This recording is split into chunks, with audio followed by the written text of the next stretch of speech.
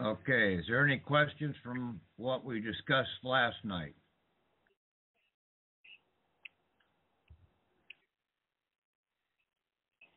I think people are you just loaded up some files, right? Well, I just put one up there today. Okay. Pat has 4 more. Are they yours too, Pat Dowling?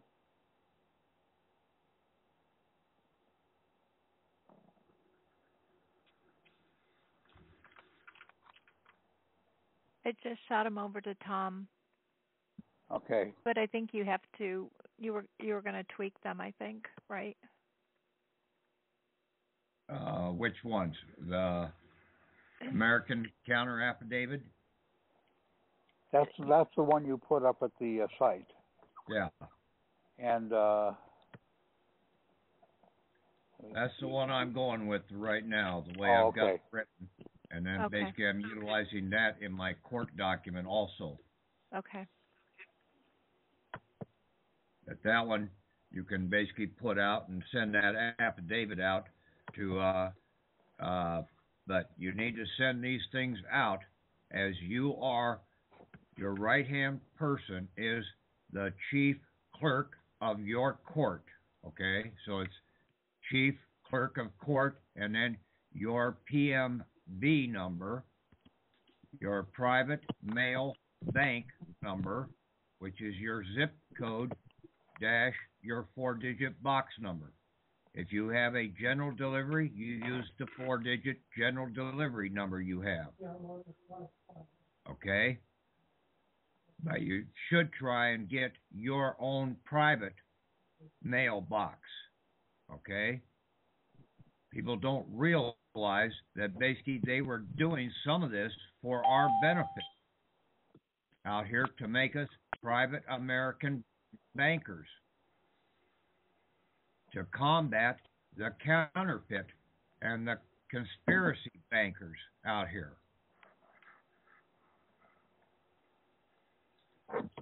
See, not everything is out here to be our demise, but we have to wake up to what is out here for our understanding, to where we get the knowledge to be able to operate out here and combat their counterfeit world.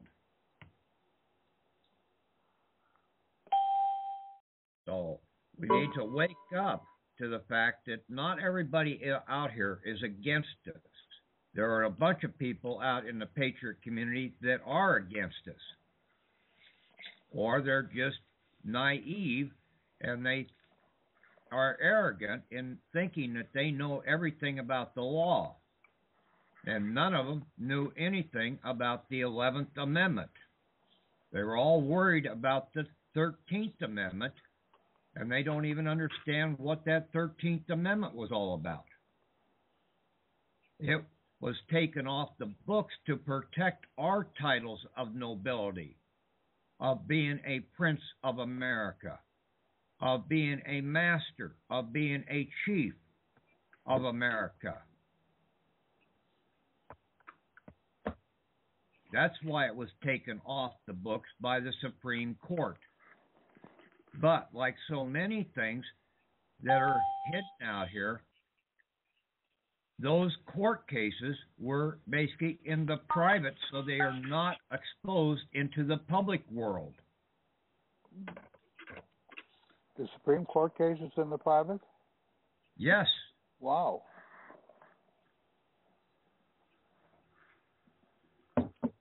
They don't release everything out here that people think.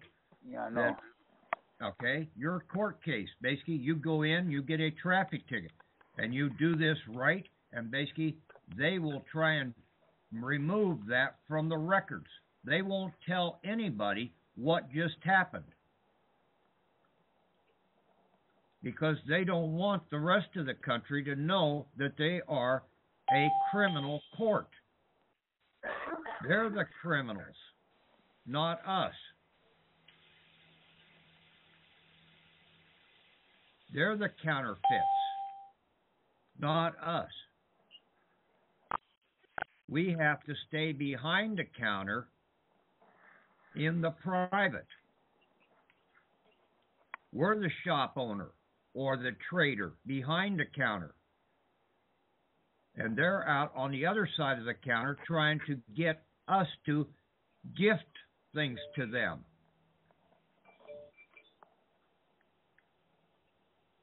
They're trying to get something for nothing. That's the way the devil operates. They're shoplifting. Yeah, in a sense, yes.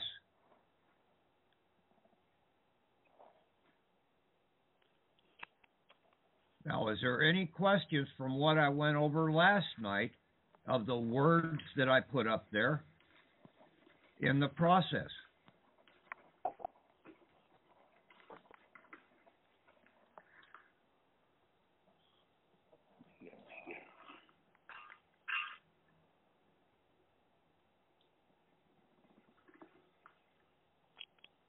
Well, I guess if there are no questions, then basically everybody understands what I put up there last night, and I don't need to go any further. I think we understand it, but I guess we got to get it into our bones so we can use it.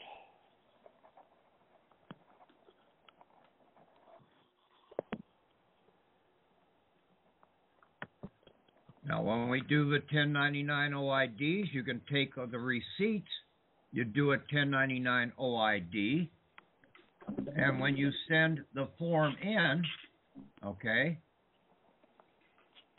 the 1099 OID with the form 1096 form, you don't send it to Cincinnati or to Kansas City, to Austin.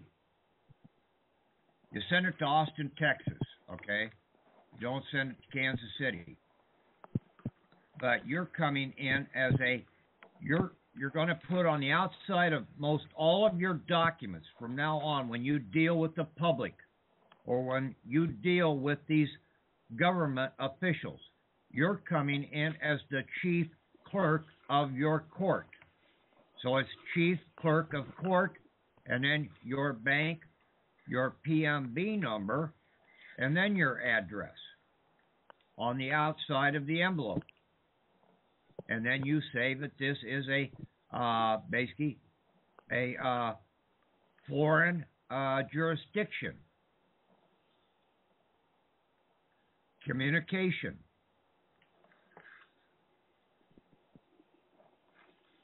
Or transaction, however you want it, whatever word you want to utilize when you look them up in the dictionary and get a good understanding of these words. You make out your OID basically to make the payment to your person, your Mr. And see, that's a title of nobility. Mr., Master. The dead cannot have a title of nobility. That's why they wanted the 13th Amendment to make everybody in this country dead. Take master away from you. Take chief away from you. Take your title of nobility as a Prince of America away from you. When you break the word America down, it means Amir, I can. An Amir is basically a prince of a sovereign, a sultan, or a king. Since we have no king in America, we are all princes or princesses. We were born out of the canal onto the land. So we were banked. A man is banked, a woman is the shore that is deposited upon the land. That is why the song goes, the shores and banks of America, or whatever country the song really originated. I know I've heard it in some song. But the bank is the man. The shore is the female. The female shores up the male side. The home front keeps the fires burning. The man is basically the banker, the one who is supposed to make the earnings for the total support of the household or the estate. He was supposed to be the banker of the estate. You're not going to find most of this stuff out in the Bible, out in the open. You need to learn how to read between the lines. Just like I said, in most court cases, if they dismiss a court case, they're not going to put out there the reason why the court case was dismissed. Especially when you come in and you claim that they are operating in a conspiracy to defraud as a counterfeit governmental court. They do not have jurisdiction over equity. The 11th Amendment to the Constitution gave the equity courts back to we the people, because we are the real banker of America. We're the holders and the responsibility persons for the assets of America.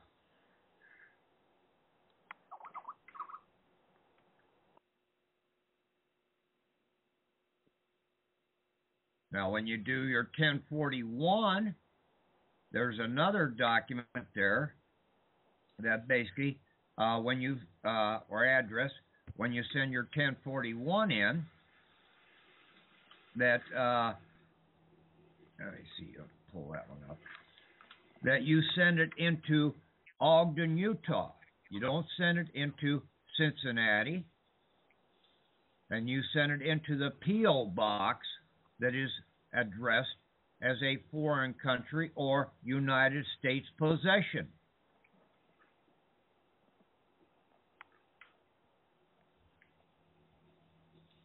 They have possession over our assets right now.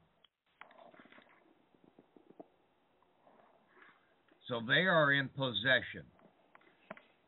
We haven't broken ourselves away as a free country or a foreign country away from them as a foreign country in a nation of America. So we send it to the IRS, Internal Revenue Service at P.O. Box 409101, Ogden, Utah.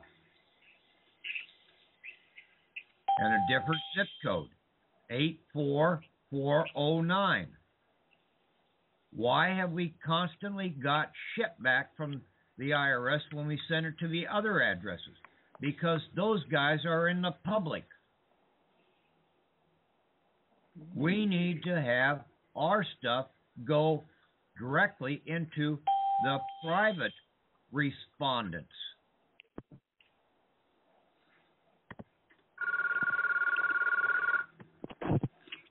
Please mute yourself, the guy with the phone. That's me. Okay. Oh, okay.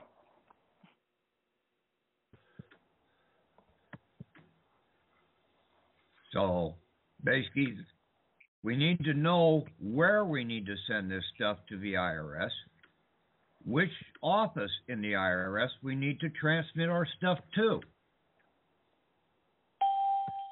So you go down to Walmart, you pick up all the receipts. You do a 1099 OID.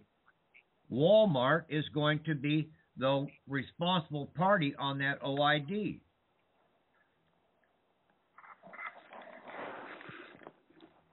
Okay, you look at the OID and you will see that basically it says recipient's name.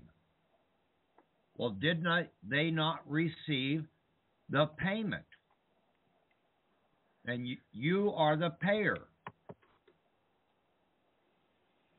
And you need to do an original discount. And as a private banker, you can do the discounting.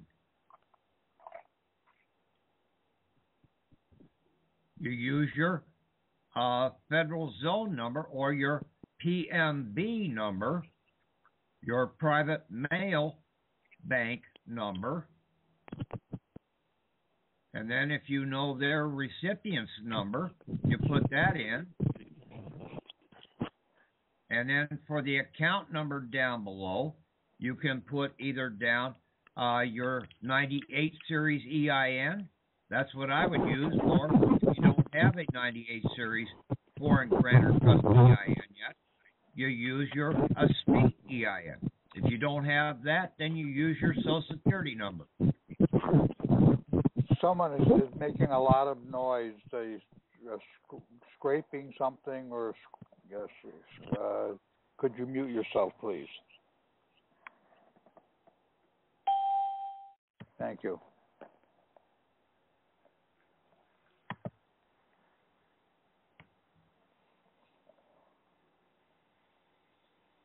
What does discount mean in this case, Patrick? Basically, you've got to discount the fraudulent conspiracy money that's out here. The bonds. You have to discount them. Take the bondage away, you're discounting the bonds. Okay. You're turning it now into lawful currency. You're canceling their fraudulent debt.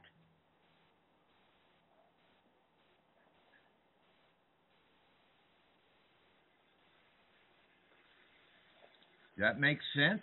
Think about it. Yeah, so in the description of a private banker that we're allowed to discount paper, that means we basically deal with the counterfeit paper and turn it. We are basically taking it into our temple, and we're taking the 10% tithing away. The fraudulent transaction. We're cutting away the hooves, the horns, the teeth, whatever we don't want to eat. Okay? And like I was trying to tell somebody earlier today, basically he couldn't comprehend this, that in Moses' time, they called a lawful contract a bull. But you still had to cut away certain things out of the contract to make a proper settlement. The other item that was sacrificed was a goat, and that is a counterfeit document. And there's very little meat left over out of a goat. And that's why it was called a scapegoat.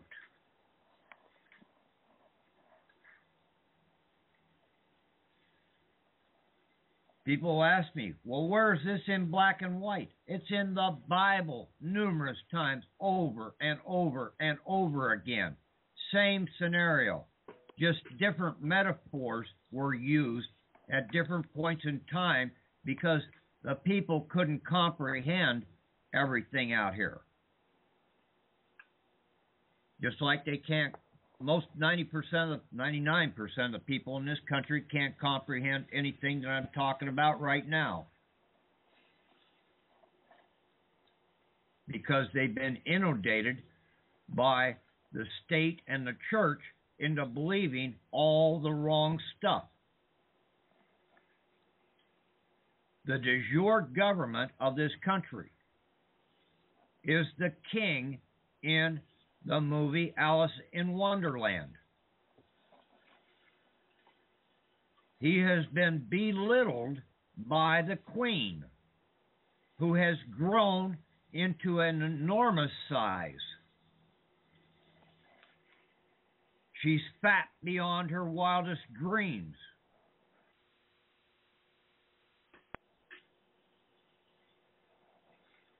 Go watch the cartoon about Alice in Wonderland.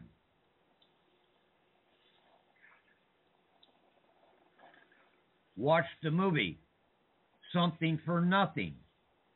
That is a remake of the movie Daniel Webster, The Devil and Daniel Webster. You can still download the movie the 1941 movie of Daniel Webster, The Devil and Daniel Webster, out there too.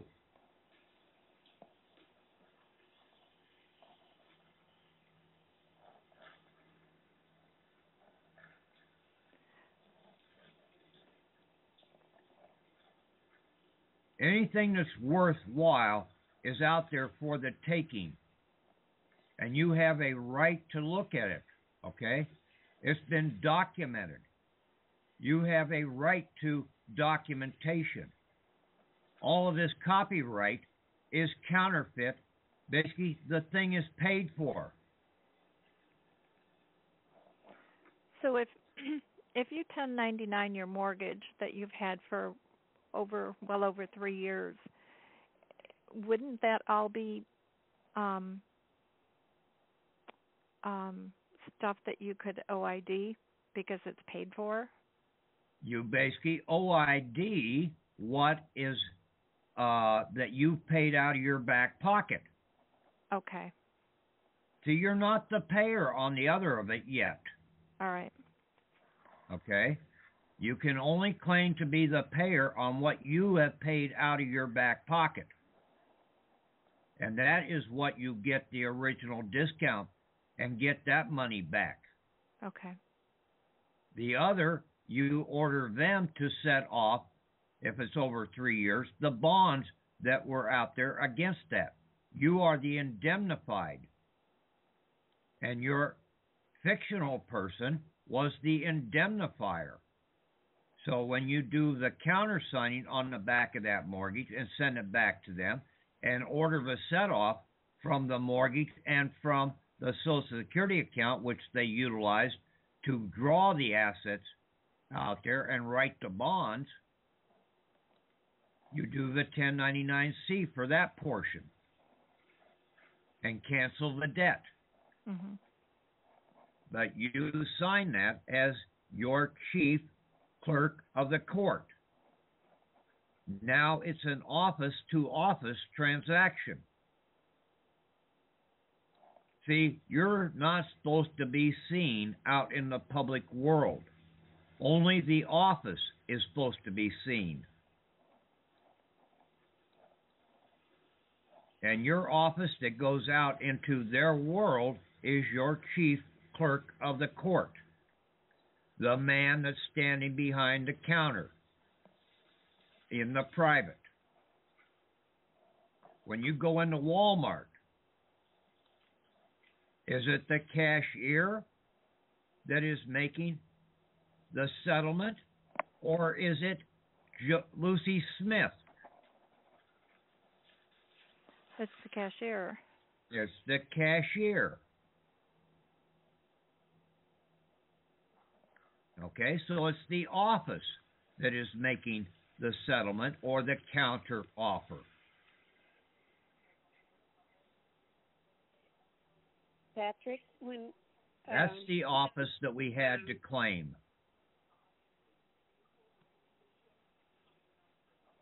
Go ahead. Patrick, yeah. On this 1099-C, to offset the debt, and we countersign on the back, I understand all that, but I've got a bill for my daughter's hospitalization and everything. She passed away, so it's $220,000.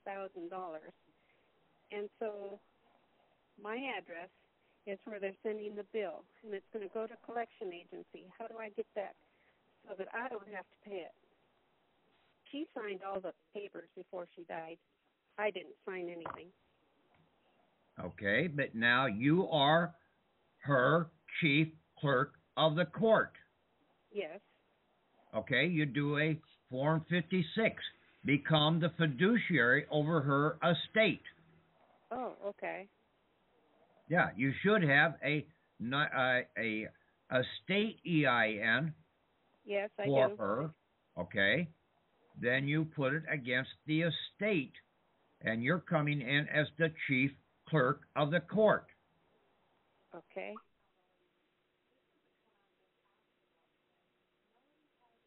Okay. Yeah. Pretty simple. Start thinking like you're a court.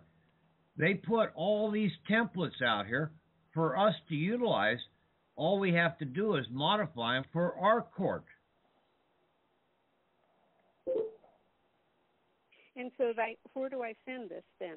Back to the collection agency? Who sent you the bill? You give it back to them. Okay. I wondered if I could just send the papers back and say deceased, and then they wouldn't come after me. No, you don't argue. You basically make the settlement. Okay. You do the countersigning on the back. Okay. Now, if you paid anything out, you're going to do a 1099 OID for anything you paid out of your back pocket. Okay, I didn't.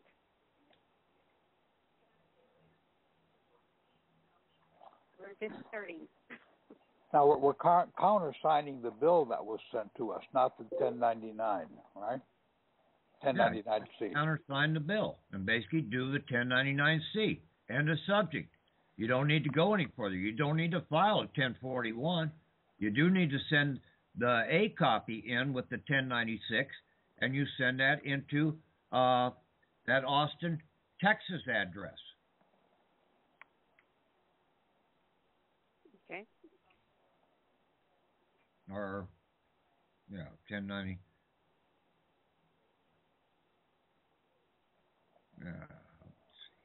The 56s go to Austin too, don't they? The banking one does. Yes. The 1056F, I think it is. Mm-hmm. And that's really the banking one.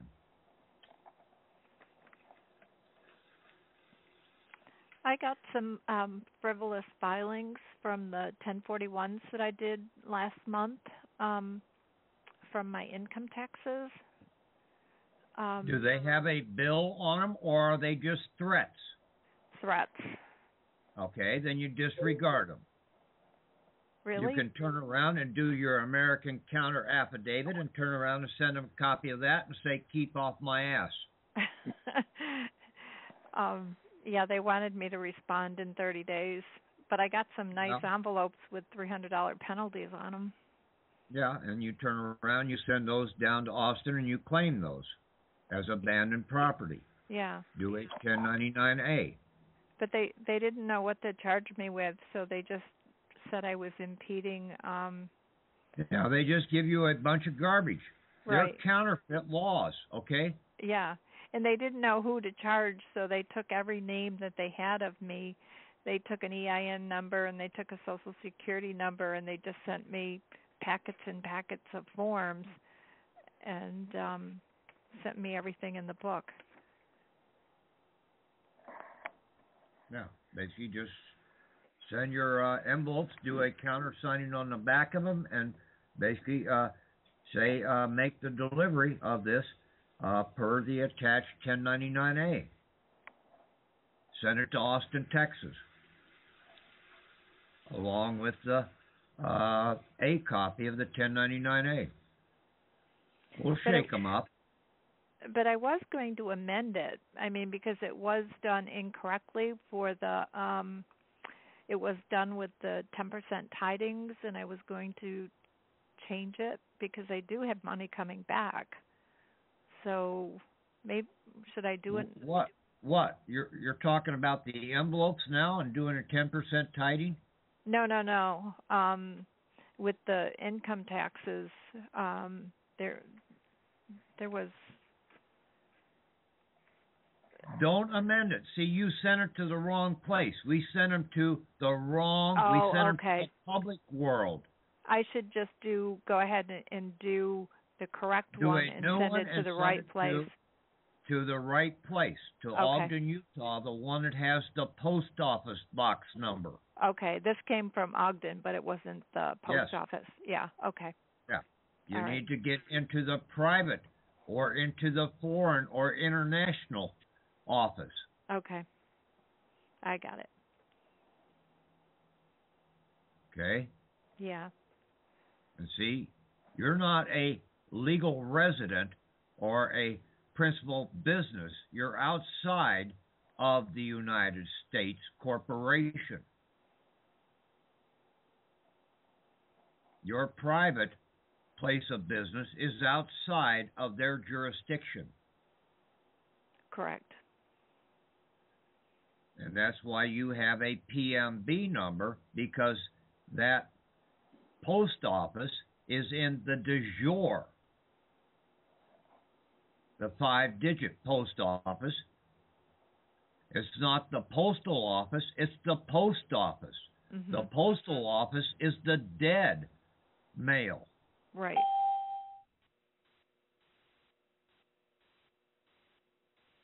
And they were sending this to a dead person anyways. Yeah. And that's why you need to turn around and need to put your PMB, your private mail bank number on there, coming from your clerk of the court, your office.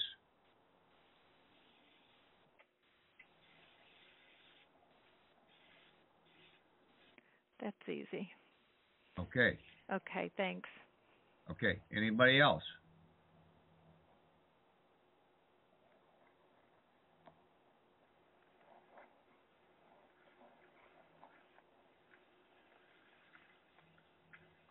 I have a question for you, Patrick. Okay. I did 1099-C, 1096, 1041 for lunch money, $750,000. Should I resubmit that with the 1099 OID and the 1041? No. You're going to get a frivolous filing letter from the public IRS. Okay. Okay? Disregard it. Turn around and do another one, okay? And send it to the right place this time. You send the A copy of the 1099 into Austin, Texas, and mark it as you are if your legal residence principal business is outside the United States, you make that notation on the outside that you are a international American. Okay? And you come in as the clerk of the court. You turn around and you do a 1041 filing coming in from your clerk of the court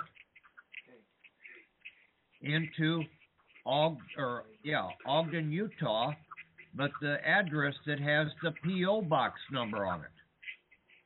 Okay.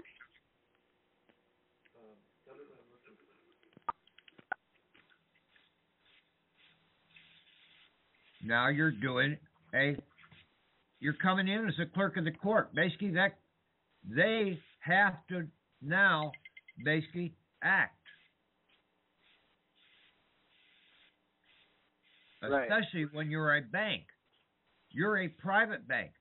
What is the settlement in a bank?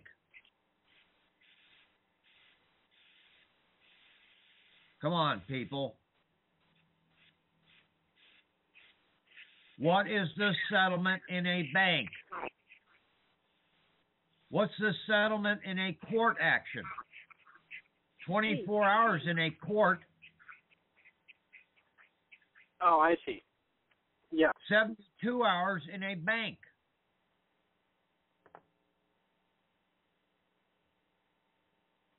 Oh.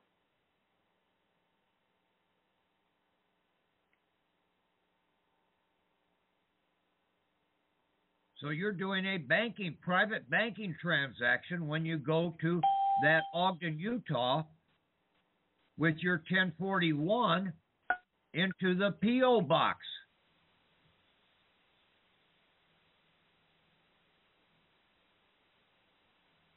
Yeah.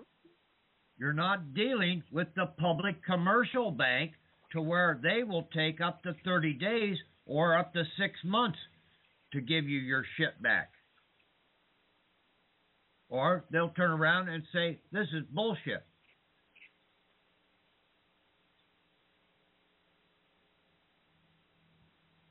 You want the remedy? The remedy's here. We've been going to the wrong places. We didn't know who we were. We kept trying to put our name on everything. We need to just use our office.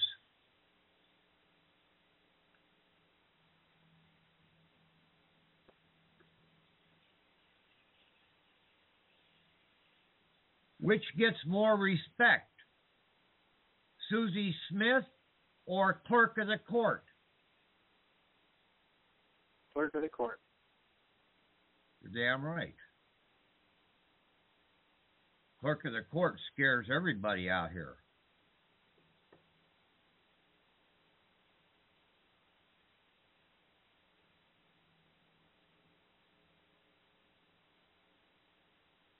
The judge just makes the ruling. The clerk of the court's the one that sends out the shit.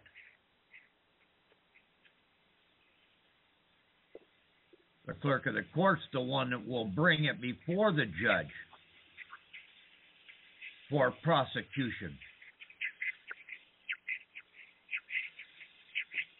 Nobody wants to mess with the clerk of the court.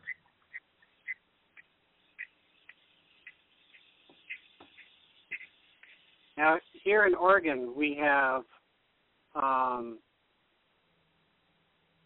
circuit courts, county circuit courts. And you have counterfeit courts, okay? Right. My question, though, is my understanding is we don't have a clerk of the court. We have a court administrator. Are they the same thing? Same damn thing, okay? Okay. There's always got to be a clerk of the court present in any court action. There has to be a clerk there. Okay.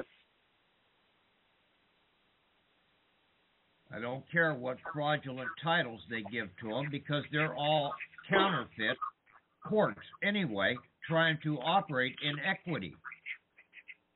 They're the criminal, not you.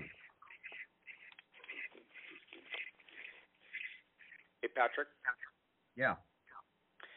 Okay, I got in a little late, so just had a quick question. I'm really starting to wrap my head around a lot of this stuff, but I noticed that there's others talking about this office of the executor letter. Is that in any way fit into what we're doing here? No? Okay. Okay, this takes precedence over that. You are a private American international banker / trader. Okay. Okay? Then you have a private international bank, which is your PMB number, and that is a private mail bank depository. They deposit mail into that box, that safety deposit box, every day, except Sunday. Just like the banks. Yeah, and basically it's a safety deposit box. Anybody that messes with that mailbox, you're going to call in the postal inspector.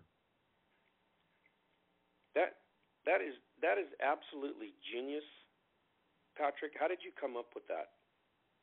I'm just curious. I know you do a lot of study. That just blows my mind. Common sense. Okay. I mean, it's been in the movies. The postal inspector is one of the highest things. If it's gone through the mail, they outrank the U.S. Marshals and everybody else out here in an investigation. Because it's now dealing with the mail. The de jure banking system of America. I don't think I ever would have figured that out. I always thought the mail was just the mail was the mail was the mail. Well, there was a movie out about that, and basically, let me see if I can remember what the hell it was. Is that the one with Kevin Costner? He's a postman? Nope. No? Okay. No, this is Detonator. Movie came out in 2003. Detonator. Okay. Detonator. I'm going to have to start watching more movies. Yeah, it's all in the movies. And they're documentaries. So you can bring a movie into any court action as a founding proof, because it's been documented.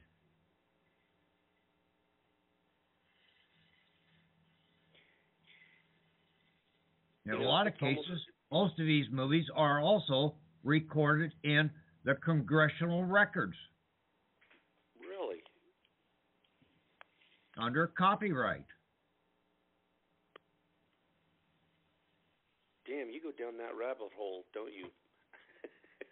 Well, basically just listening to all these people out here trying to talk about this stuff, and they never really had the proper understanding. Hey, it's not just about us. It's a bigger picture. You have to have peripheral vision. You can't have tunnel vision. And see, everybody runs around with tunnel vision.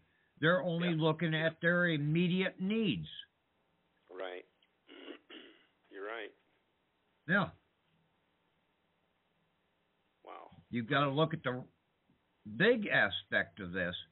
And basically, a lot of people get tied up in looking at what's behind them, and all of a sudden they're going over the cliff because they're too hung up on what has already gone by.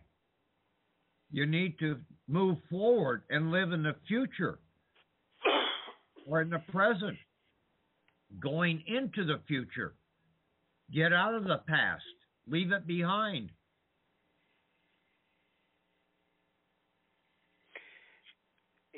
Patrick, I did have one other question. Like I said, I got in late, so I don't know what you guys were actually talking about. But all this PAIB, all these things that we're doing to get out of the system, I got to tell you, I am plugged into the matrix. I mean, I've got everything that's probably bad. I'm a W-2 employee. I've got car insurance. I've got health insurance. I've got life insurance. I mean, I'm plugged in. Can I still do some of this stuff as I mean, I know Tom said there's a kind of where to start, but I don't know if anybody really addressed, I'm just somebody, like I said, I'm a W-2 employee. I'm probably more plugged in than some of the people here on this call. So can I still do some of this stuff while I'm getting on my W-8, or excuse me, my state EIN, et cetera, or what would you suggest? I mean, you don't have to go into it. If I need to just walk, you're not plugged into them. Your fiction is plugged into them. Right, okay? Right. I'm sorry. Yes. Right. Now, you need to turn around and you need to kill that fiction. You need to do the EIN and get an estate EIN for that fiction. Okay? Then you need to start reading the latest documents that I put up there, that American Counter Affidavit. Okay? Then you can start utilizing all of these other items out here, the 1099As, under that estate EIN number. You should also try and get a foreign grantor trust EIN for your bank, okay, because you're going to have a EIN to interface with the public. And that's what that foreign grantor trust EIN is about, is an interfacing number to make a transaction to utilize the 1099A, Bs, and Cs and the OIDs in the private. Okay, but I mean, I can still I mean, I can still work. I'm just changing my status. Is that what it is? Yeah, but if you change your status fast enough, you'll probably quit work and basically get your assets. Well, that would be nice. Then you can start your own business. Yeah. Yeah, okay. So I got to get rid of all the insurance then too, huh? I mean, you said insurance like the driver's eventually, license. yes. Okay. Basically, it's a destructive. It's a vampire. It's sucking the lifeblood out of people. Figure it out. Okay. The premiums that you're paying in on life insurance, basically, if you had those premiums and you put those aside, you would be far better off in the long run. And you would help the country immensely by taking it out of the insurance companies' hands, because they're out there destroying the country. They're causing inflation. They're writing bonds. And basically their bond world is just about ready to collapse on them. So I'll have to liquidate that thing. Okay. Okay. Yeah. I got a lot to clean up. Yeah. How many automobile accidents really are there per the number of automobiles that are out here? Yeah, you're right. What's your yearly premium on that insurance? You've already given them the title of to the vehicle. They're writing bonds out there. You didn't know that title to the vehicle is an insurance policy. Then they get you to turn around and write another insurance policy because now you're protecting their ass. They've written bonds. Now you're protecting their bonds to keep the vehicle in good shape for them. Oh, man. I'm pissed. You ought to be. Well, it's not really their fault. It's ours, you know. We didn't. You know. No, it's basically the insurance guys too. Okay. Yeah. Well. Yeah, got to look. Because they never read the damn contracts either, but they went out and they tried to pass them off on their friends and everything else, not knowing what they were doing. Okay. Yeah. Just like most of the government people. They're out there trying to control us. They don't know that we have the right to free will.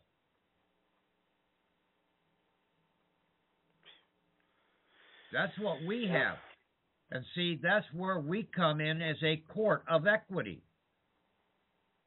We can adjudicate our bankrupt into bankruptcy, and we can also do a probation in our court of equity because we have a free will of choice as the living, where our fiction has no will at all. So the living will, the free will, takes precedence over no will. We just probated that guy out of the system. We've gone through all these courts, okay? Yeah. We've talked about all these things before. Yeah. Okay? A lot of people think that that the courts are going to be the probators. No, they can't do it because they do not have equity jurisdiction. The bankruptcy court that is out there, the federal bankruptcy court, is a total fraud. It can only deal with the people in the public world. It cannot properly adjudicate anything in the real world.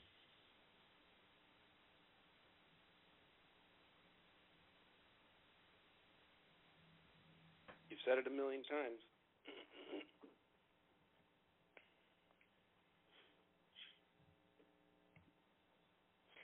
You were talking about things that you get like from a court. And you said you never have to go to court; you sign them. Is a summons basically the same thing, or what? How would something like that? Could you sign the back of something like that, a summons? If you got a summons to go to court for something? Well, it all depends on what the summons is for. Okay. Okay, if you have a citation or something, you need to basically set that off. Right. Or about a summons to appear. I mean, I think I've heard of that. Hang on a second. For whatever. Yeah. Okay, I'm on the phone now. Ooh, nice. Yeah, we do a set off. Okay, if you basically if it's going to be a criminal citation, you need to find out what it is. Is there a charge associated with it? Right. Got it. Otherwise, basically you address the fact that you believe this court is operating in a conspiracy to defraud. Yep. And then it's a criminal court. They're the criminal. Yeah. Yeah. Call them on the table. Yeah.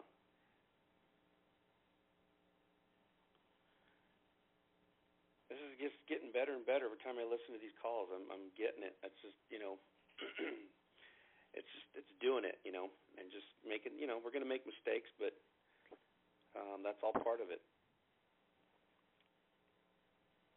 Yeah, see, for the most part, people have been going out here and fighting the wrong thing in court. They thought they knew the law, but you can't know their damn laws. Have you ever gone and saw, go down to your local ASC office and look at the codes that they have just for agriculture. Basically, the volumes of the codes, the CFRs and the USCs will cover probably a 30-foot, well, probably longer than that, probably about 60-foot wall, about 8 foot high, bookcases packed full.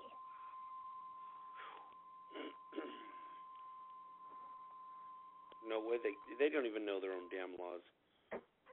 No. They don't even know them. Okay?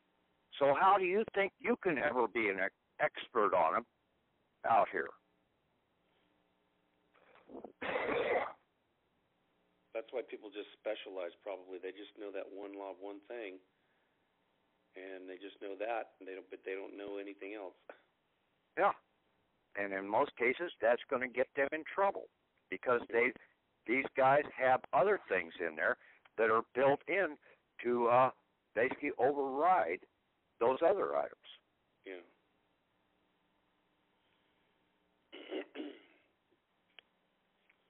That's awesome, Patrick. I really appreciate what you're doing. I think you're probably you're there. Of everybody I've studied and listened to, you're there. Well, partly it's because I've been down the road in all of this out here at different points in time. I've been a gambler. I worked in nuclear power, so I dealt with the Nuclear Regulatory Commission in codes and in the CFRs and the USCs in their process. So I know what their laws, basically, I don't know all their laws, but I know the ins and outs of how they operate. Right. And, I was looking at all these documents that you have, and, I kind of came to a conclusion that not the bottom line, but basically what I'm getting out of it is you're almost really pointing out in those documents, it's almost like you're just pointing out what rights we already have. Yeah. Kind of, you know what I'm saying? I mean, you're just reiterating, like the Constitution, people say, well, the Constitution gives you the rights. No, they point them out, like the right of the people to bear arms shall not be infringed. That doesn't give you the right to bear them. That's already, that you already protects have it. our rights. Right. So with these documents, when you talk about all these things that we're doing, it's like you're just reiterating what we already have the right to. We're just kind of I don't know, by doing the documents, maybe that helps us really, as you said, know who we are. You know, you're really just kind of realizing that you already have this power. You're just giving notice more or less. I mean, there's probably a few of them in there that you probably got to do, but that's what I'm getting out of it. Yeah, we're coming in. Basically, we're just going for the enforcement in the process of what we need to know that we already had. The Declaration of Independence basically reiterated our stuff on an international level, okay? Our rights that we had. It just reiterated it on an international. So that's under treaty law. Now, that's higher than the Constitution. The Constitution just set up a charter corporation. But the Bill of Rights and the first 10, and then the other subsequent ones, the 11th, 12th, and 13th, basically protected our rights. Now, the 14th created a total fraudulent government out here, a counterfeit government, and basically almost all of the amendments after that are applicable only to that counterfeit government. Yeah. They're not applicable to the living people.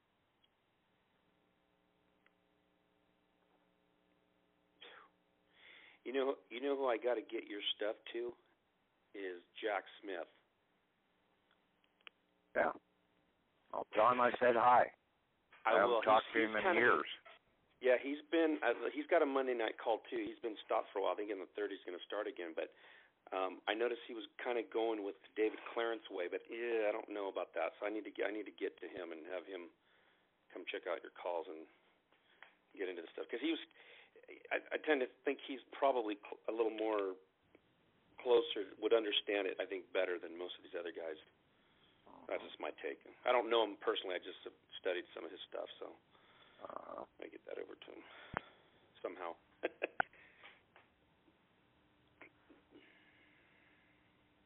I don't know whether Jack Smith is a Fed or not.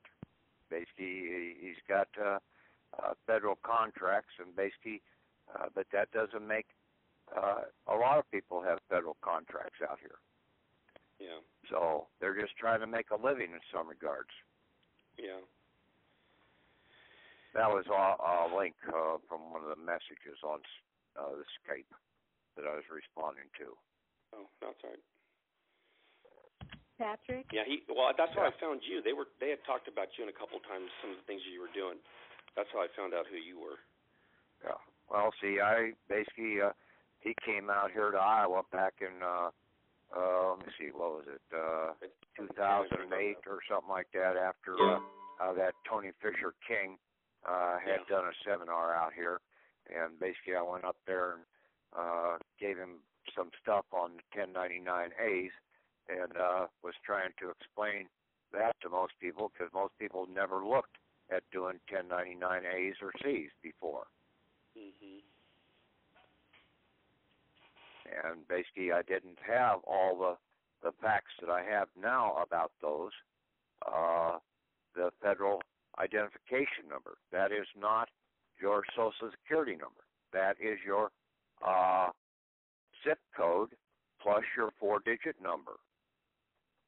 Wow. As a private bank. Private mail bank. It just makes so much sense. I mean, it really, like, when you put it that way, it's like it's kind of like, it's right there in front of your face. Yeah, and see, the PMB is found on the 3575 form, change of address form. Nobody ever questioned what PMB stood for. But they threw this out there. They have to show us the remedy. We have to get the knowledge to basically get the understanding or the knowledge to figure it out. Mhm. And those numbers all have meanings too, I think. Well, Like 9-digit in America is a bank routing number. Where the dash is determines where that bank routing number, what bank is using that number. So when the dash is between the 5 and the 4 digits, then that is a private bank.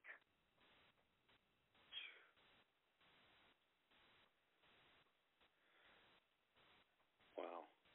But, I mean, even the forms, when you say a 3575, there's got to be some meaning to some biblical meaning probably to that somewhere.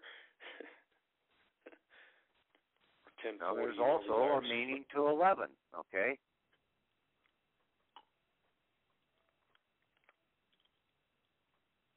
Yeah, I need to read the Bible more. 7 is basically the max time for a contract is 7 years.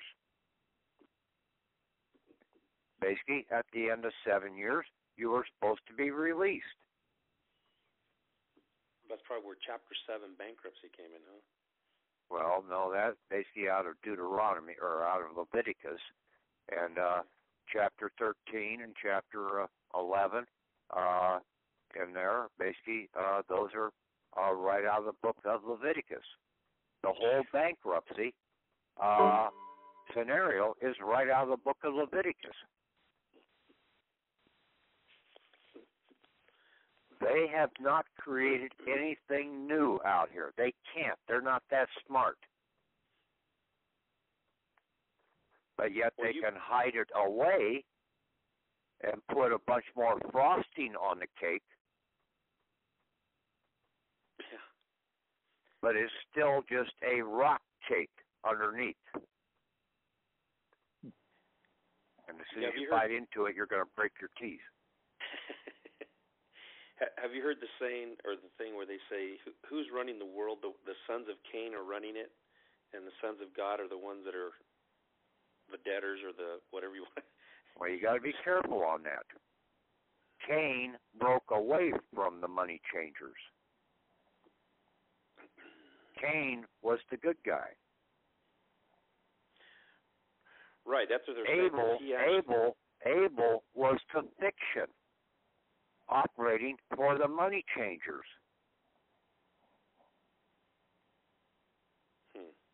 The money changers are the ones that write most all of the stuff out here. Put the bad emphasis on the good guys.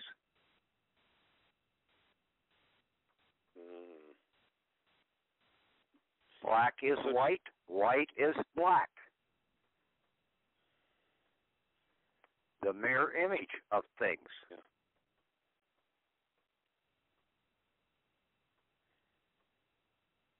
And the news media is one of the biggest deceivers out here in this country. Yeah, I know. Hell, even the weathermen are a bunch of damn deceivers. They couldn't get the weather right if their life depended upon it. Yeah, no kidding there. Yeah. Okay, anybody else? Yeah, this is Steven in California. Yeah, Steve, go ahead. Hi, Patrick. When you do a countermand or a revocation on the back side of any documents you get, when you countersign it and you do a countermand, how does the math balance up? You just add all the numbers up together and put a total at the bottom, or we haven't seen that with a countermand on there. Well, basically the countermand do a revocation. The countermand is basically like you go into court, okay? Yeah. You're going to do a countermand or a counterclaim against them, right? Saying, "Hey, I want $1,000 to basically be a witness in your criminal court." Yeah. It's my time. I'm going to get paid for my time. You want me to do something for you? You pay me for that. I don't do something for nothing. So you could put that on the back of a summons. You can do whatever you want to. That's what I'm saying. It's your document. You're the court. Right. You make the ruling. Yeah, I'm just gonna back bill for like when someone impounds your truck and you can't have it for a week or two or whatever. I mean, I gotta back bill them for that. So that's a countermand, a counterclaim. Yeah. Basically, to do a set off. Basically, that that cop took your truck from you. Okay. Yeah. So basically, here is my counter bill. You gave me a bill. I'm going to give you a counter bill back. Okay. As a countermand or a counterclaim. Now you hand it back to them. Now it's in their hands to try and make a counter offer. Right. I forget what movie that was in there. What the hell movie was it? My Cousin Vinny. Okay? So where basically this guy in the pool hall lost $200 to Vinny's girlfriend in a game of pool. And basically he comes in there wanting to get the money. And basically the guy makes it. Vinny says, well, here's what I want. And then basically the guy turns around and makes a counter offer again. And basically Vinny says, we've got a counter offer here now, huh? Okay, here's my counter offer to your counter offer. Right. See? You can do this all day long. Right. You keep throwing it back into their hands. Yeah, they can't impede your right to contract. Yeah. And on your counter man, you do a counter signing and a counter man and a counter claims. You can do all of that. That's what I tried to put out there. You've got the power. You're the banker. You're the real banker. You have the assets. They are the criminal. So then at the bottom, you just tell them to where to send the check or something, right? Yeah, and basically, if you don't like what they say, say, we're going to move this to a civil court action, into an Article 3 civil court. And at that time, you will be the plaintiff, and they will be the defendant, and you will bring additional charges against them and say, if you do not settle this, I will bring additional charges of conspiracy to defraud and also counterfeiting in a civil action. Do you think they're going to go there? Hell no. Can you do that in your countersign? Can you make a little note like that and them not take it as a threat? Because they don't really like it when you make threats like that. Like I told the cop, I go, you got a little liability going on here. You do this in a court action, and you come in as a clerk of the court. Your clerk of the court stands higher than their public servant clerk of the court. Right. But you can go ahead and say that. I mean, there's nothing wrong with saying that. That really isn't a threat. That American counter affidavit. It's all in there. Okay, I'll reread it. Yeah, it hasn't stuck in my mind yet. Steve, this Marshall. If you read his last posting, he has that in there. Okay. Yeah. Yeah, see, we're coming in with that affidavit, and we're going to stop. There is a counter and a stop.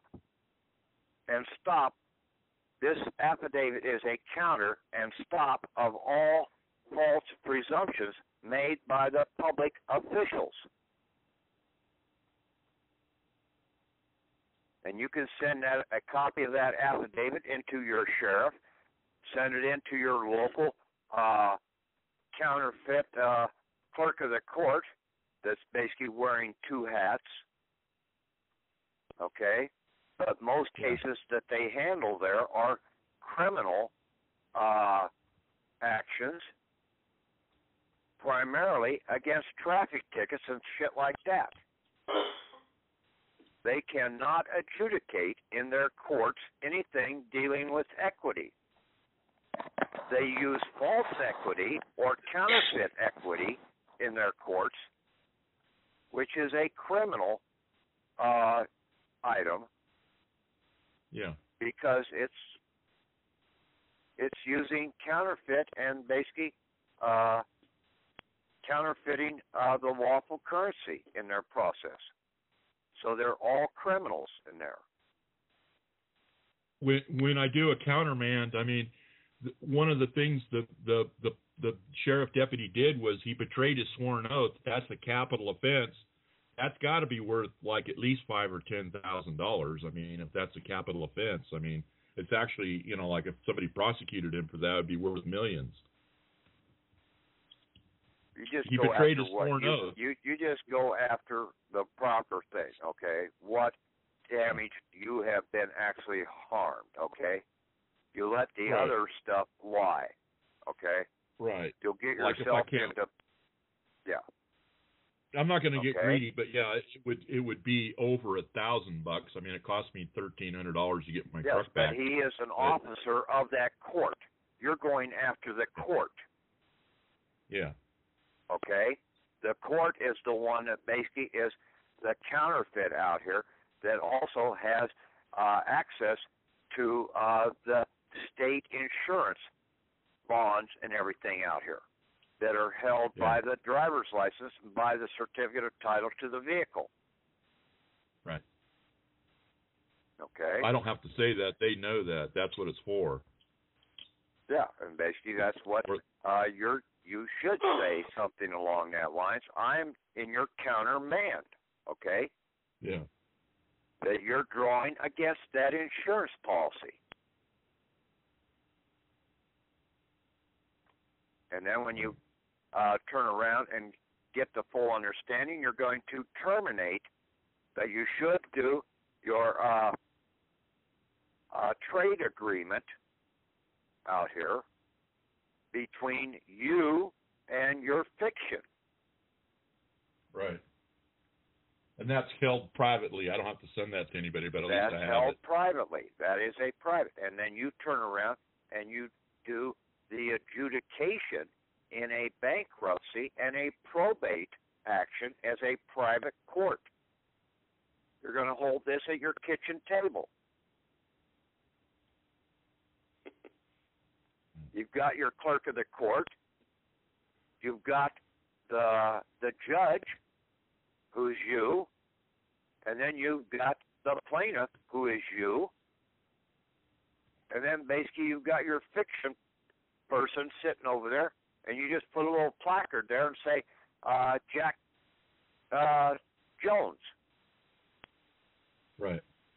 Okay? See, a lot of these other patriots, they wouldn't even, they would always say, oh, you can't adjudicate your own court case. Well, you can. Yes, you can. That's per the 11th Amendment. Yeah. Another more bad information. There's a maxim of law that says you cannot adjudicate your own case. What? There is a maxim of law that says you cannot adjudicate your own case. But it's not totally your own case. Okay. You have how many persons? Right. Yeah. They're all each basically individual persons, right? Right. Right. Yeah. Think about this, okay? See, that's where most people screw up. They don't think far enough. They've got tunnel vision. You don't see what that maxim is really saying. Well, here's one for you. you. Yeah, but you said yourself that your left-hand person has the right to is supposed to protect the right-hand man too. You know. Well, basically, in the public out there right now, he is operating as the indemnifier for the master. Okay?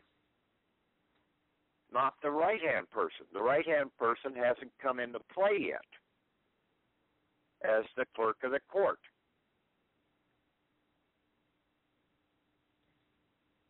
Yeah, it's good to have this.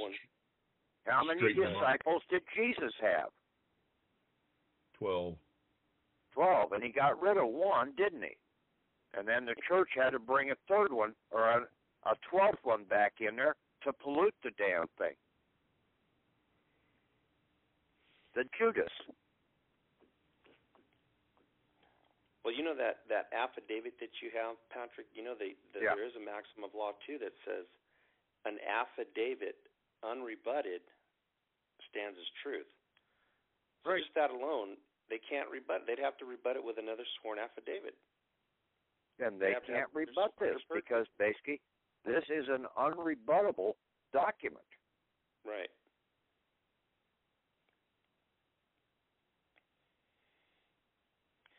Hey, real quick, the 2 or 3 cent stamp. What does that actually do? What is that? What's behind that when you put that? Well, that is a mail. Okay, a private mail. Okay. Okay. It used to be 2 cents up until I think in the 1930s, and then they jacked it up to 3 cents. So basically, and see, a postage stamp is mail, is money. So now you have just mailed and deposited that by posting that and stamping and postmarking that stamp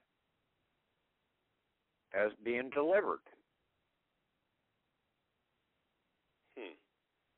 Yeah, 'cause I noticed so that right now. It's now been deposited, right? Right. Because I noticed that on some of the documents it says 2 or 3 stamp with red thumb, print, and seal. Yeah. Well, basically, I was just trying to save a little money. See, you never send anything out by certified mail or registered mail any further. Okay. Oh. We will send most of this stuff out when we go to the Attorney General, when we go to the Secretary of State, when we go to the Treasurer. We will send a copy of our writs of ejectment and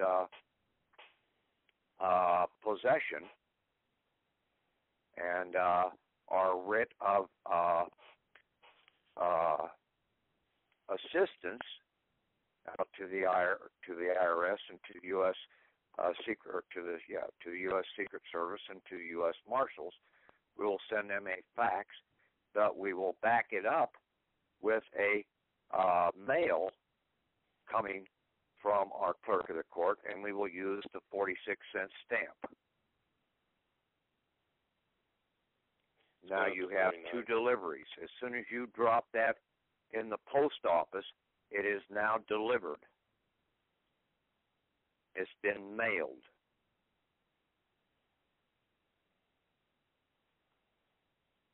And the mail must go through. So basically the delivery is guaranteed.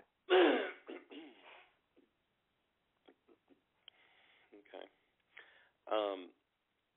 On the International Bank Trade Agreement, number 1, where it says EIN, SSN, I noticed the EIN has 2 X's, a dash, and then the rest. Is that more or less the Social Security number broken up, or no?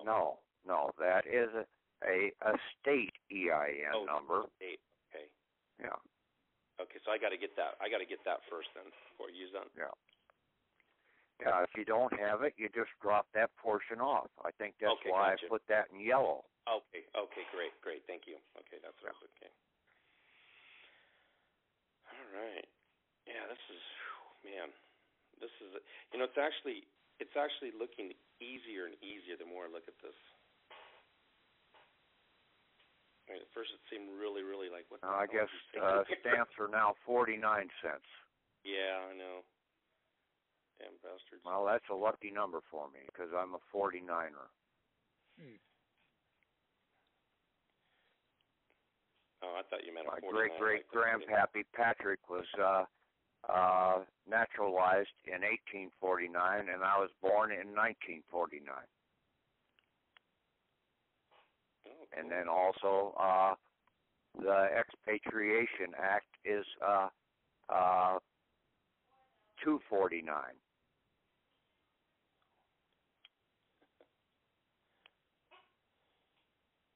Chapter 249, I think of what it was, in Volume 15 of the Statutes at Large.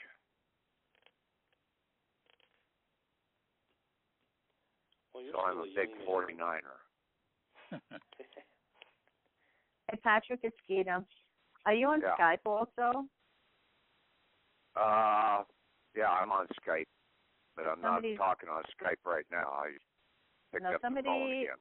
Korea asked a question. I think it's 6:15 or something. He has like a huge thing. It's just too long for me to. But that wasn't that Corey. Didn't you ask that already about your employment? Did he ask it already? Because he says I think he asked it already. All right. Okay. His question on the air was much more concise and to the point than his written version.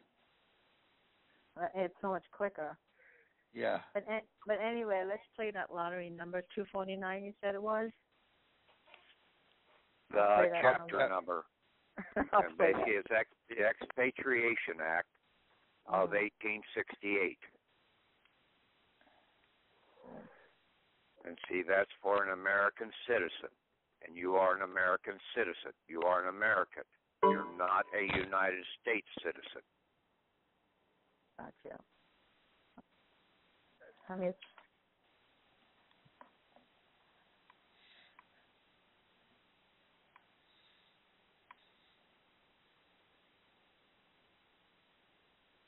okay, anybody else?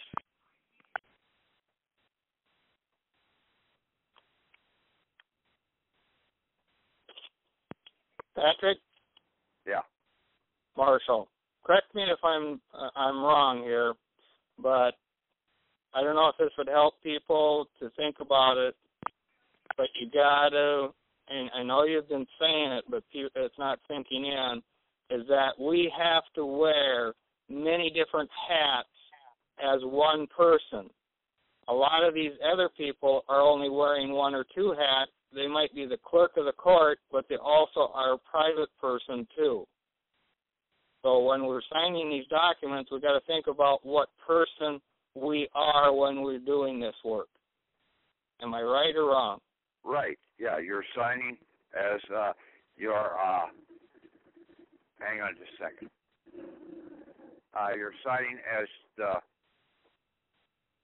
fiction, okay? And see, that's like on a traffic ticket. You just print the name on that ticket, okay? On the front side. Now, on the back side, you do the signing, the countersigning, as the clerk of the court. Now, basically, in your bank, basically, you've got vice president, president. You can be a bunch of different officers in your bank. Right. That's what I'm trying to get people to think about, that we are many different people in their counterfeit world. They've got individual people doing the same jobs that we're trying to accomplish with this paperwork. Well, it's just like in the real world. I mean, basically, how many different tasks do you have going on right now? You're a multitask person. Okay? Right. So one day you can be a car mechanic.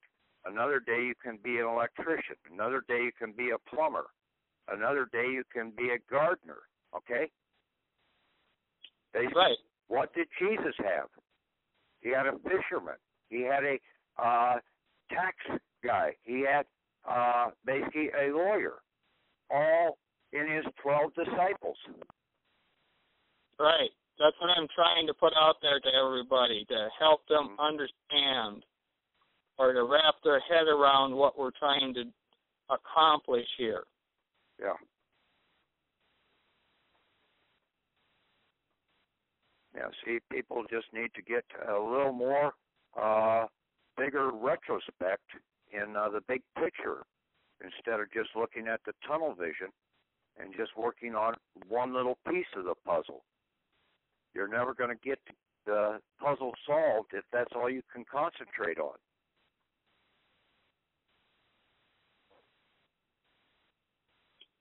Well, I just wanted to put that out for everybody to hear it from somebody else rather than just always hearing it from you. You're right. You're trying to do this, and we're just not getting it. It's finally sinking into me on some of it, but I had to go out and practice some of it. I ended up spending 2 days in jail because of it, but I got myself out of jail without being fingerprinted, without being photographed, by signing the document for my fictional person as the private American curator. Yeah. And basically when we really start going after them now with this counterfeit, that they are a counterfeit court, and basically they do not have any right to adjudicate equity, and that they are operating a conspiracy to defraud out here. Basically, they're going to, and we will basically let them know that we're not going to stand by and let them violate the real laws out here, because we are a private bank court, and we are a higher court than they are. Equity is the highest court out there. Right. I like the way you put that document together. Like I said, we really got to read it over. You know, maybe you need to do a separate audio on that, but I don't want to waste your time on just that. But to get a true understanding of what you're trying to say. Yeah. Yeah, see, equity is always higher than anything else out there, because that's the real substance, equity. And you're the one that's in charge of the equity. Patrick? Yeah. This has been covered, I'm sure. I just don't understand how this is going to work. But if I revoke my signing of things like driver's license and Social Security, how will I have an income? Because I received Social Security. So how would I have an income? You just sit back and wait, and I'll get the private court document out here. But you need to think about this, okay? When you revoke those and you send those into the Secretary of State, you're going to be terminating insurance policies out there. You're going to be getting money back. Oh. They owe you, okay? Okay. You have your Social Security account. When you revoke the Social Security account, and when you revoke your mother's undersigning on the certificate of live birth, as she was one of the guardians, that she was the weaker of the two guardians in the process, so that's why they got her to be the undersigner on the document. Okay. Now, some cases, they got somebody else to be the undersigner on the thing, but it doesn't make any difference. You're going to revoke that because now you're of age and you can revoke any of those underwritings out there. You're supposed to be a free person on the land. Now, as a free person on the land, does a free person need to have a license? No. Only someone who is going to commit a violation needs to have a license. Okay. And then basically you need to do when you do your revocation of those items with the Secretary of State. Now, the Secretary of State, because you are a private American international banker and trader, you need to have some documentation to allow you to carry on your trade within the state. So they're going to have to give you an international passport. Oh. Will they do that willingly? When you ask for it, and basically when you call them on the carpet the right way, yes, they have to.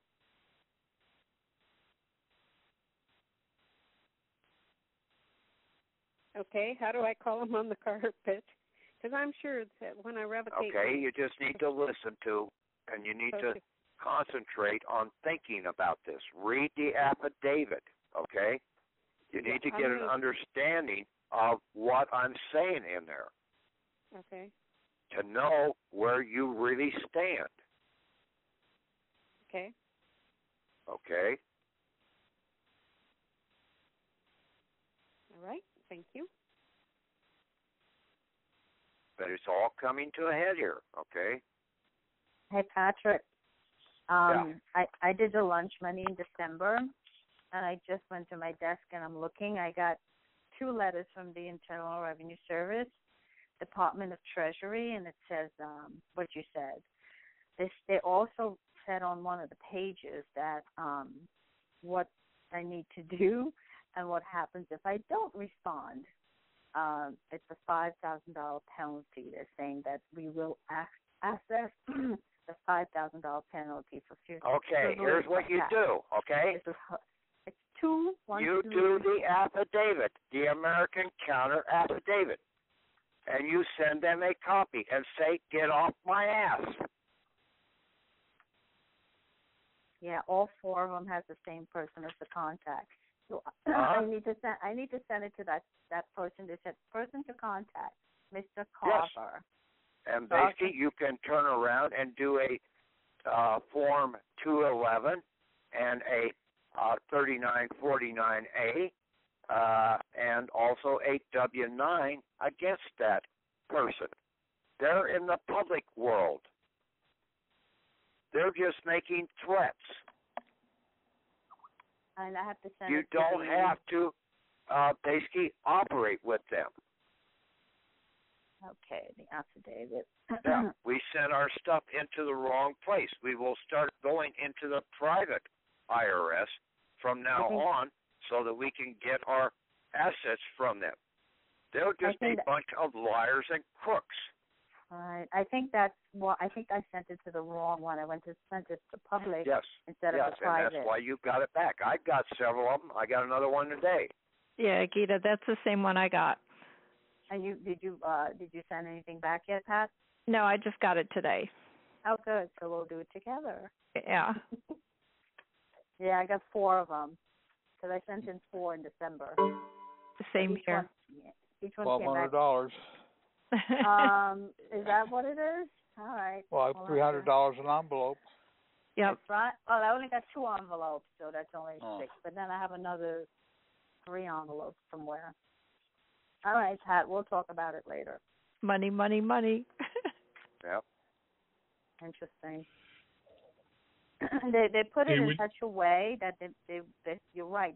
They threaten you, and hopefully fear would set in, and you would just do what they want you to. Yeah. So you do the American Counter Affidavit right back at them, and basically you can turn around and you will take them into a civil action. So when so this letter that he sent me, they're all the same, 4 of them. I would attach it to the affidavit, right? What? I would send the letter back with the affidavit. No, basically send a fax back. Oh, just send them a fax?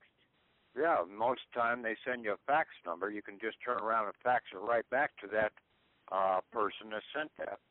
It's at Ogden, Utah. That's 1973 North in Ogden, Utah. Okay. Yeah. Yeah, I'll have to look for the fax number. Yeah, and you Hello? send it back as you're coming in as the clerk of the court, and you're giving them an order, okay? They actually a court order. You give them a court order to back the hell down. He didn't give a fax number. He just contact telephone number 1-8 toll-free. Well, look at some of your previous ones, Stacy, out there, and you probably had a fax number on one of those. I have a sheet that has telephone numbers and fax numbers for a lot of the offices. All right, I'll connect with you on it. Okay. And Gita, you could call it a stand down. Oh. Call it a stand down if you want. Oh, jeez. It's a politer way than saying that. They are threatening war against us. Yes. Yeah. And you're responding to their threat of war. Patrick? Yeah. Are you there? Yes. My name is Steve. I'm calling from California as well. Do you have, this is my first time, I've been listening off and on, but do you have like a booklet or something, instructions that I can just read it, the information, and digest it and go over it several times? No, do you have something like that? Basically the only thing I've got is the documents that I have up on the group site. Okay. You can talk to Tom about, he's got them backed up on another file, but if you get onto the We the People, all one word, _shareholders, and go into the file section, and especially the prime, all the latest documents are in You Are an American Curator folder. Okay. Okay. And then go through and listen to the audios for probably, since you're just new, probably the last month. Okay. And that link is in, you go into the link section, and like Tom said, it's the first link in the link section. You open that up, and you can download all the audios back to into December there. Okay. June. We have them since June. Yeah. Okay.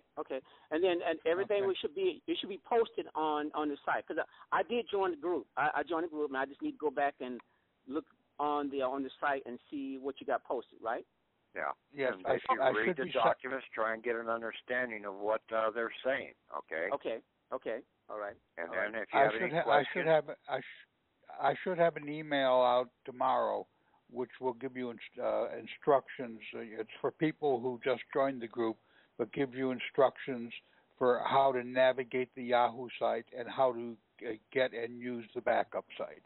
Okay. Do and you how have to my email? Do you have my email? No, I'm going to send it out to the group. If you join the group, you got it to the group. Okay, yeah, I should. If you don't have my email, I can give it to you. I just joined recently. If you join the group, if you're getting emails from the group, then you will get it. And okay, I will also have that email sent out every 2 weeks. Okay. All right. Okay. Patrick, this is great information. I mean, I'm tired of people. I'm tired of these guys from the public world taking advantage of us. I don't like it, and I've been trying to find out how this whole system works. So I want to make a change. I really do. And it's just ridiculous how they blood-sucking people, especially me. Okay. Hey, listen, Patrick, I just saw something else. Now, I'm looking at one of the envelopes from the IRS, and on the bottom of it, it has my zip code, the first 5, and you know how it usually has a dash and then the last 4? This one has a dollar sign in between the 5 and the 4 numbers. Look at what the postage is up the top. It's only 46 cents. That means that is real money. Okay, gotcha. Yeah, I haven't seen the dollar sign in between the zip codes, the 5 and 4. Yeah, we'll see. Basically, I mean, you'll see that dollar sign on some of your other letters, like coming from the utility company. Yeah, I think so. I think you're right. Yeah. And on other envelopes that have the postage on it. So if you ever see that down below to where you have the dollar sign, you know that is money that you can collect. interesting. It's right there in plain sight. Yes. Okay. And see, that's one to where you would send it into that mail or that business mail entry office in your area that I was talking about previously this year.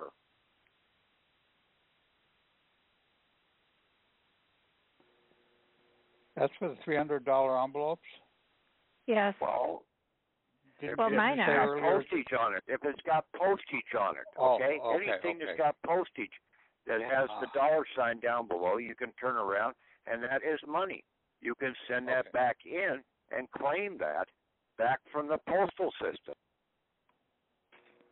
Okay. I was confusing that with where we send the $300 envelopes. Sorry.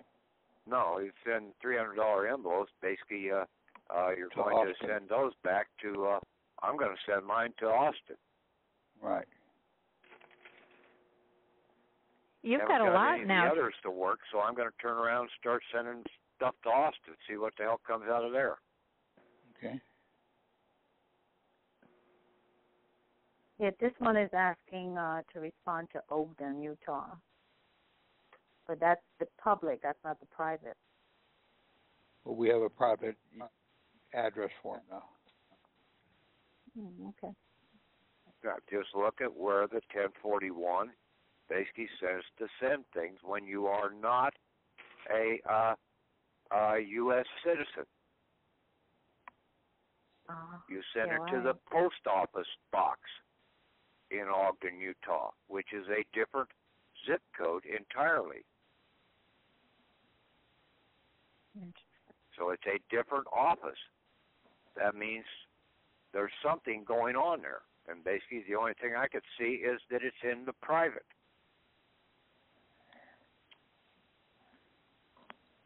It's like reading music. What?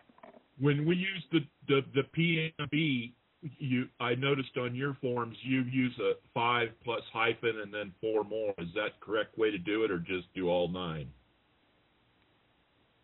5 hyphen 4. Yep. For the PMB. Yeah, you put down your full number, your 5-digit post office post office number, and then you put your dash your 4-digit number. Right, just like normal. Okay, I just wanted to make sure it didn't need to be all together. Yeah, that's your PMB number, your private mail bank number. Yeah. Yeah, I just want to make sure I understood it correctly. I'm good, thanks. Okay. You can.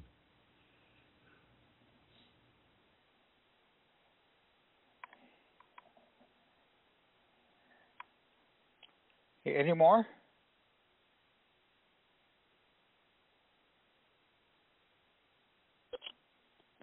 Patrick. Looks. Yeah. Just another thought here. I was playing around with just writing down the numbers. You know, we've got the Social Security number, we've got the EIN number, we've got bank numbers, all 9 digits. Now, can banks also have 2 bank numbers? One for like the public where they're doing merchandise for us, you know, as the public, but then they also have their mailbox bank too, so they actually have 2 hats there as a bank because they're also receiving mail. No. Okay. You have one federal bank number, one American bank number. Okay. Now, if you get up and move, then you get a new bank number. Okay. You're moving to a different state or whatever. So now you have a different post office and a different box number. No, you're missing my question. You're missing my question. I understand what you're saying we have, but I'm asking in the public, can they have 2 numbers, not us? That is basically, they are utilizing the EINs, okay, in the public world. That is the interfacing number out there in the public world, is the EINs. And the Social Security and the number. Social Security number, because that's also a 9-digit number. Yes. And see, that's what I'm saying. If you do not have your estate EIN, then you just use your Social Security number. But my question is the bank gives us a routing number when they give us a checking account, their bank routing number, but don't they also have a second one, their mailbox? Yes, they do. That's in the private. Right, that's what I'm saying. They can have two numbers, we don't. Well, basically, a bank can have about 4 different bank routing numbers, okay? Okay. They can have 20 bank routing numbers, depending on what transactions they handle at that bank. The type of bank that they are then. Yes. See, some of them will have savings, a different bank routing number for their savings accounts. Right. They will have basically then a commercial bank accounts that may have a completely different bank routing number.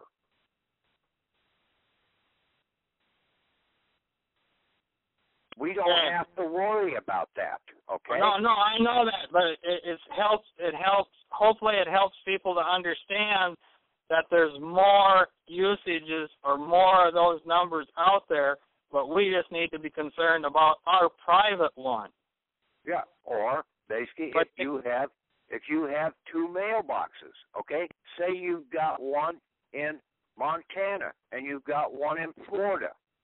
Okay, now you have 2 PMBs. Right. Okay. Yep, it makes total sense. Hopefully I'm not trying to confuse anybody, but if anybody has a question, they can either email me or call me. Okay.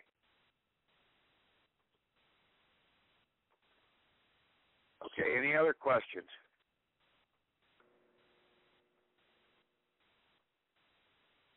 Yeah, I've applied for that EIN number. I still haven't got a response, but I faxed them twice. Can I say pending as EIN or just leave it blank? Or just use your Leave Social it Security blank number? for right now if you don't have one, okay? Yeah. Okay. And basically, if you haven't heard They're from dragging. them, I would get on the phone and start calling them up. Yeah. All right, I'll do that. Yeah. You should have had yours by now. You've been at this for several months now. So. Yeah, when did you send it in? I sent it in October, and I sent it again in December. Oh, you should have it. Call. It was right before I would get on the phone and start asking them about this. Yeah. Okay? All right, thank you. Okay. Anybody else? Okay, Tom, go ahead and end it. Talk to you tomorrow. Okay. Down the road. Thank you very much, Patrick. Okay. We'll wrap up the call and I'll post it for everybody. It's a good call. Thank you very much. Okay. Thank you. Good night. Bye. Thank you. Good night. Good night.